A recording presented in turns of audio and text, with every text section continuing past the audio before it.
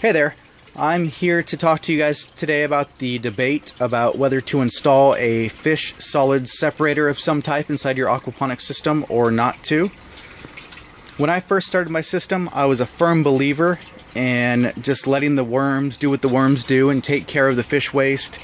It's an ecosystem, it'll take care of itself.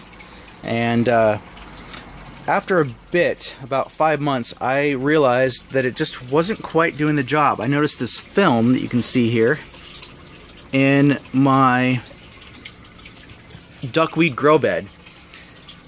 And so I realized that if my duckweed grow bed has this film, then my other grow beds are probably experiencing some sort of sediment starting to fall to the bottom, build up, and create anaerobic zones.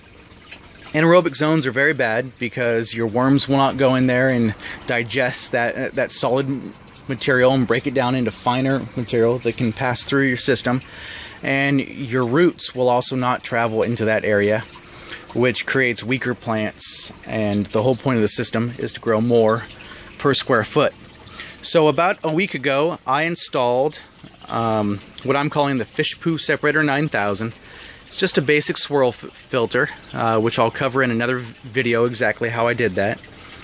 And in the last week, I have pulled at least a pound of solid waste out of this system. So today I decided to clean out a grow bed that only had a few plants inside of it that were actually growing.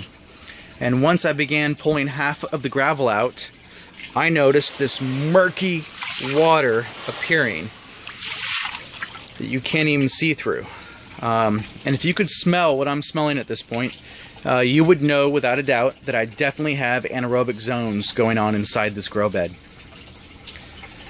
So it became very apparent to me that having some sort of swirl filter inside your system is very important because it separates out the solids that will otherwise travel into your sump system and into your grow beds, which will create those anaerobic zones.